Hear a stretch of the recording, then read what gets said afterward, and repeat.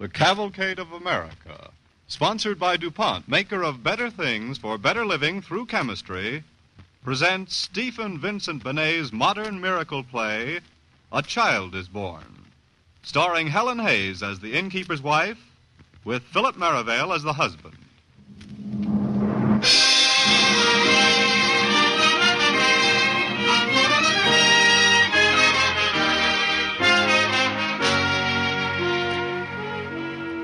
Ladies and gentlemen, Stephen Vincent Benet's reverend and inspiring play, A Child is Born, was especially written for Cavalcade 1 year ago. We repeat it tonight because it was so widely acclaimed as a drama of great power, and because it uniquely relates to a war-torn world, the timeless story of the Christmas birth in Judea.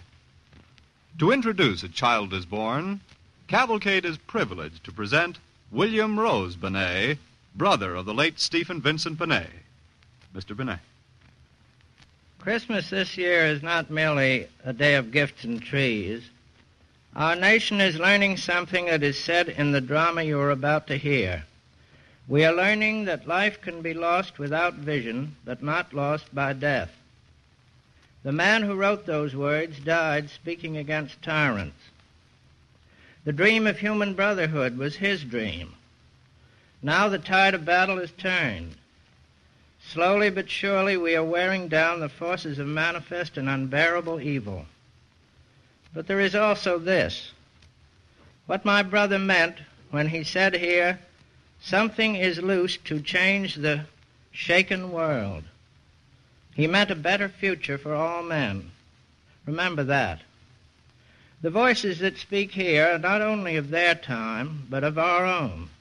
The voice of the thief Dismas, not least. This is truly a miracle play, old but forever new.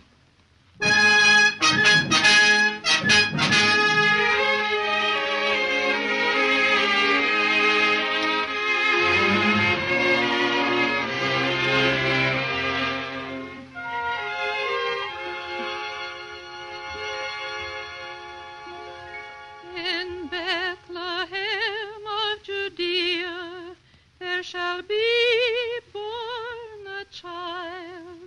a child born of woman, and yet undefiled. King Herod, now what will you say of the child in the stable this cold Singing again? I told you not to sing. I'm sorry. I forgot. Forgot. That's fine. That's wonderful. That answers everything. The country's occupied. We have no country. You've heard of that, perhaps? You've seen the soldiers, haven't you? You know just what can happen to our sort of people once there's a little trouble. Answer me. I've seen, I know, but... But, oh, la, la, la. Sometimes I think your ways will drive me mad. Is it your business what King Herod does? Is it your place to sing against King Herod? Do you pretend to know the ins and outs of politics and why the great folk do the things they do and why we have to bear them? Because it's we who have to bear them first and last and always in every country and in every time. They grind us like dry wheat between the stones, don't you know that? I know that somehow kings should not be wicked and grind down the people. I know that kings like Herod should not be. All right. I'm not denying that. I'm reasonable enough. I know the world. It's a bad world, but it must last our time. Herod is Herod, but my in's my in. I do the best I can. I pay my taxes here in this conquered and forsaken land. And as for all your fine rebellious souls who hide out in the hills and stir up trouble, call themselves prophets, too, and prophesy that something new is coming to the world, the Lord knows what.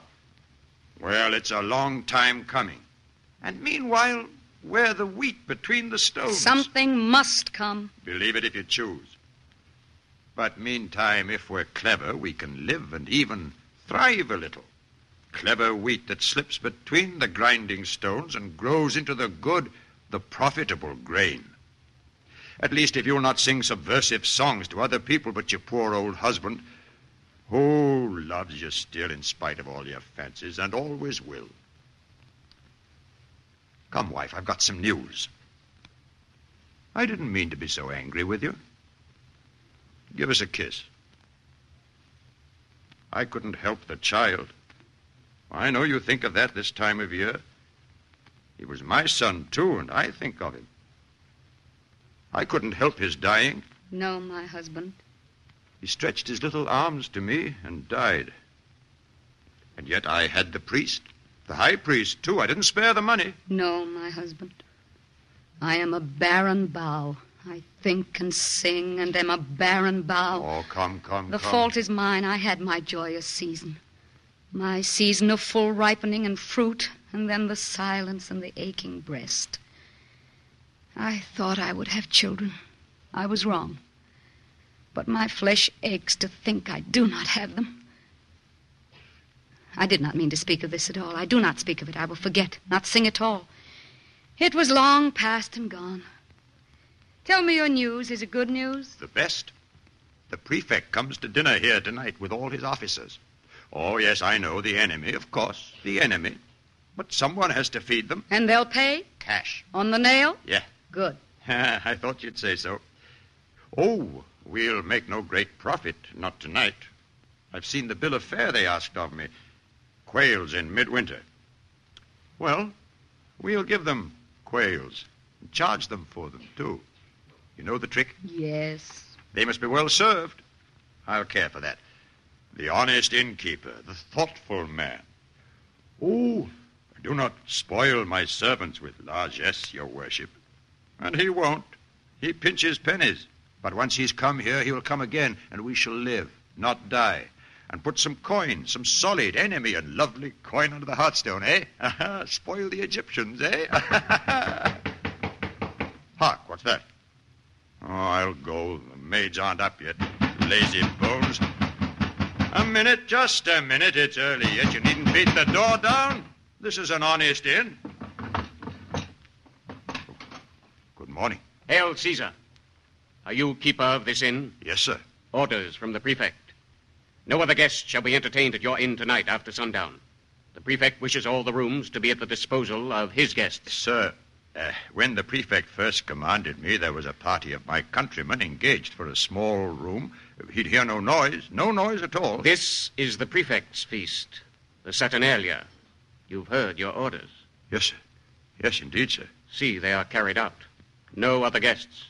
Hail, Caesar. Hail, Caesar. Well, that's pleasant.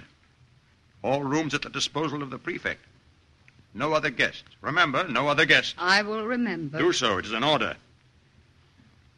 Now, about the quail. You'll make the sauce. That's the important thing.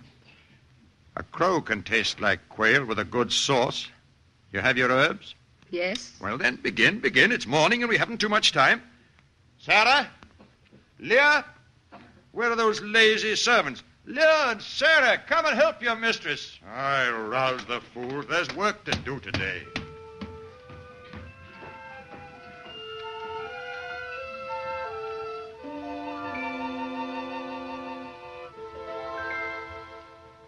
You are listening to Helen Hayes as the innkeeper's wife and Philip Merivale as the innkeeper in Stephen Vincent Benet's A Child is Born. Presented on the Cavalcade of America. Sponsored by DuPont.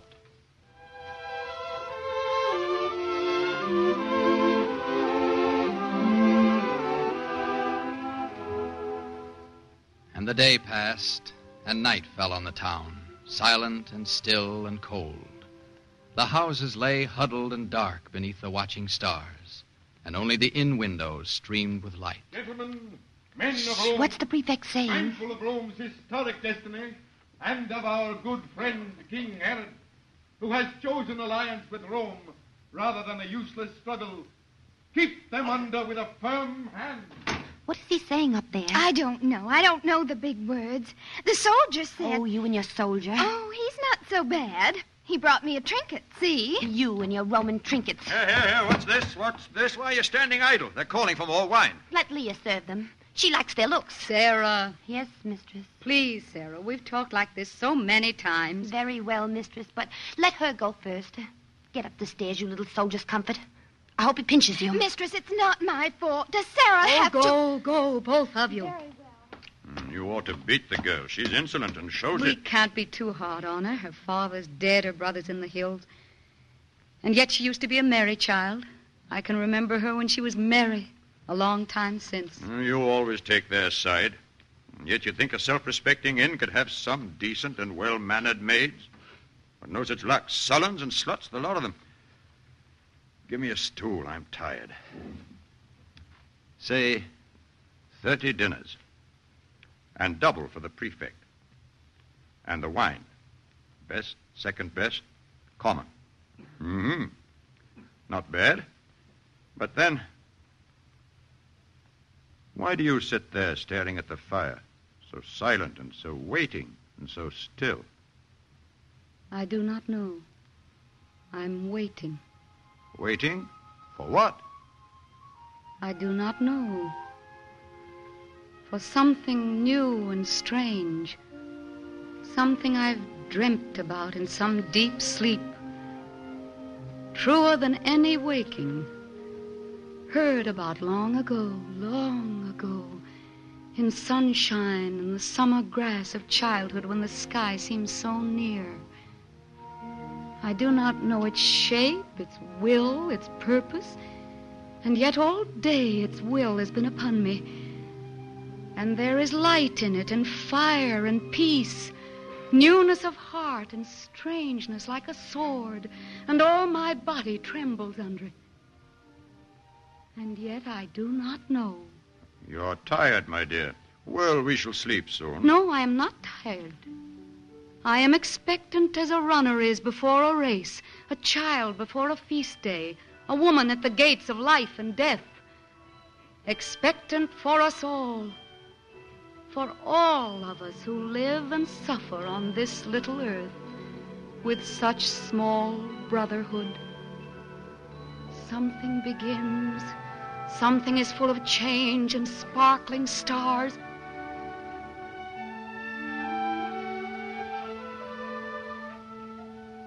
And yet, I cannot read it yet. I wait and strive and cannot find it. Hark! What's that? They can't come in. I don't care who they are. We have no room. Go to the door. Well? Is this the inn? Sir, we're travelers and it's late and cold. May we enter? Who is it? Just a pair of country people, a woman and a man. I'm sorry for them, but... My wife and I are weary. May we come in? I'm sorry, my good man. We have no room tonight. The prefect's orders. No room at all? No, it's not my fault. You look like honest and well-meaning folk, and nobody likes turning trade away, but I'm not my own master. Not tonight. It may be in the morning. Wait! Must you mix in this? Wait! Good sir, the enemy are in our house, and we...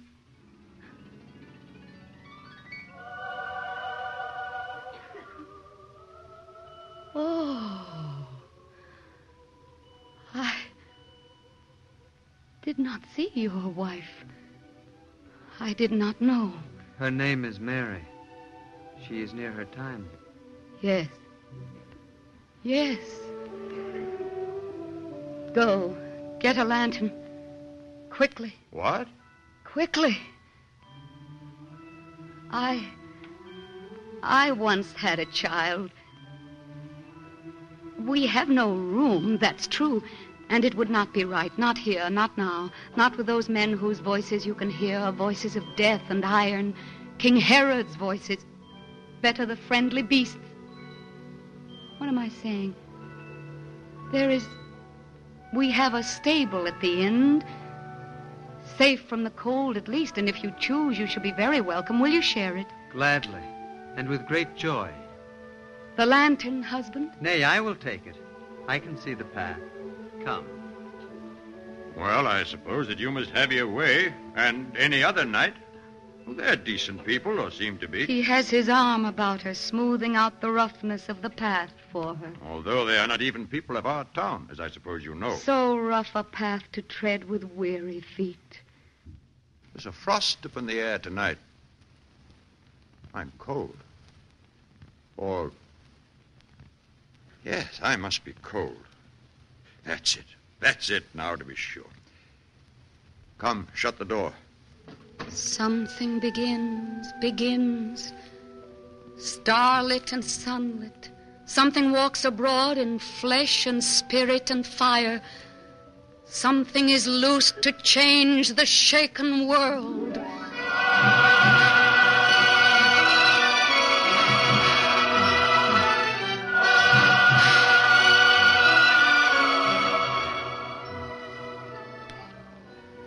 The night deepens. The stars march in the sky. The prefect's men are gone. The inn is quiet.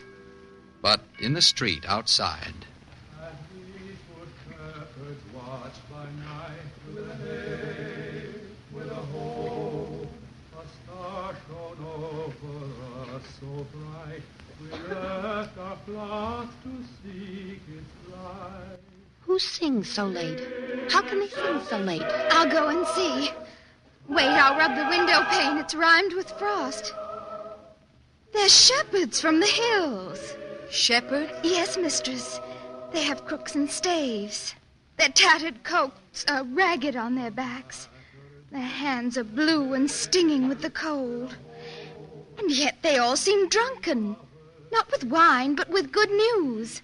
Their faces shine with it. Cold and so late, poor creatures. Call them in. The prefect's men are gone. Aye, but the master... He's dozing. Do as I tell you. Come in! Come in! Tarry a while and rest! We cannot stay. We follow the bright star.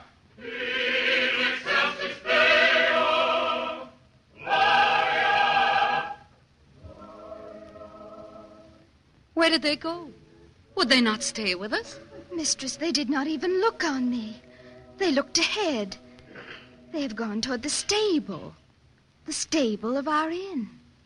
The stable of our inn? And they are gone. Aye, gone, but... Mistress, do you hear? Hear what? The tread of steeds on the hard ground. Iron-hoofed, ringing clear. A company that comes from out the east. I've never seen such things. I'm afraid. These are great lords. Great kings with strange and memorable beasts. And crowns upon their heads. What's that? What's that? Lords, nobles, kings here in Bethlehem, in our poor town? What fortune! Oh, what fortune! Stand from the window there, you silly girl. I'll speak to them. My gracious, noble masters, worthy and mighty kings, our humble inn is honored by your high nobility. Come in, come in. We've fire and beds and wine. Come in, tarry a while and rest. We cannot stay. We follow the bright star.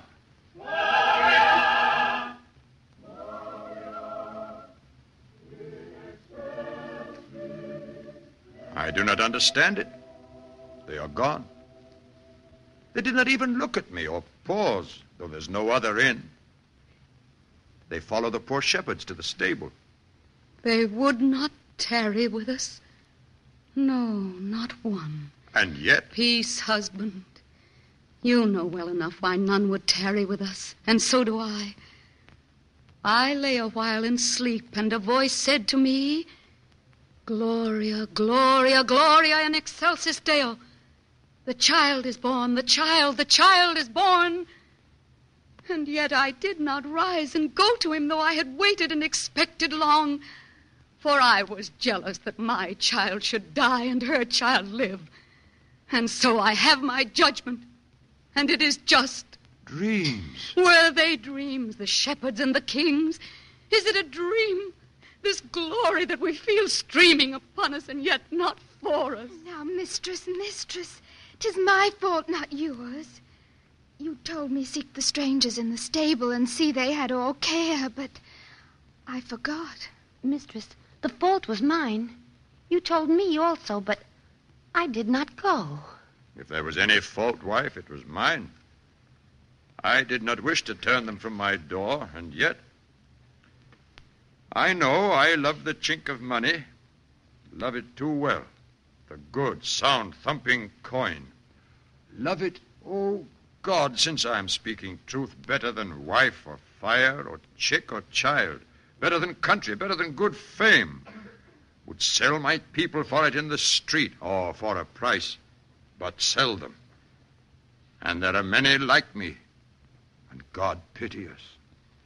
God pity us indeed, for we are human and do not always see the vision when it comes, the shining change, or if we see it, do not follow it because it is too hard, too strange, too new.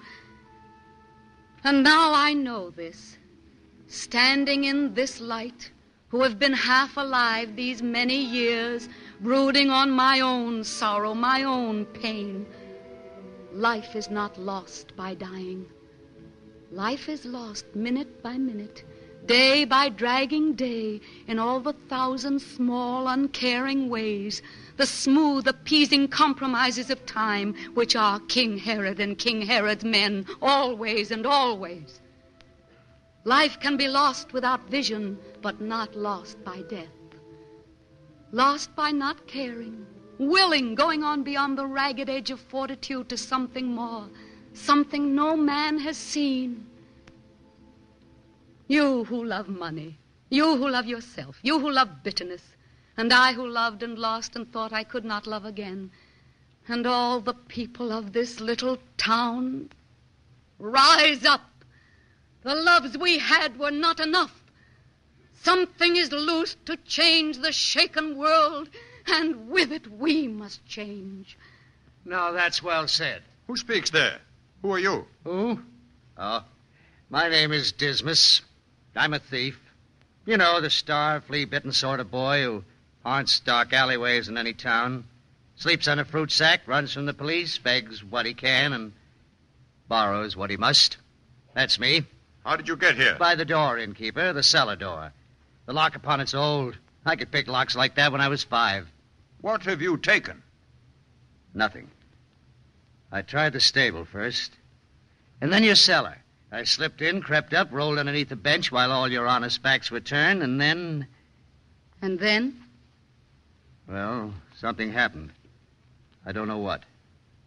I didn't see your shepherds or your kings, but in the stable I did see the child. Just through a crack in the boards, one moment's space. That's all that I can tell you. Is he for me as well?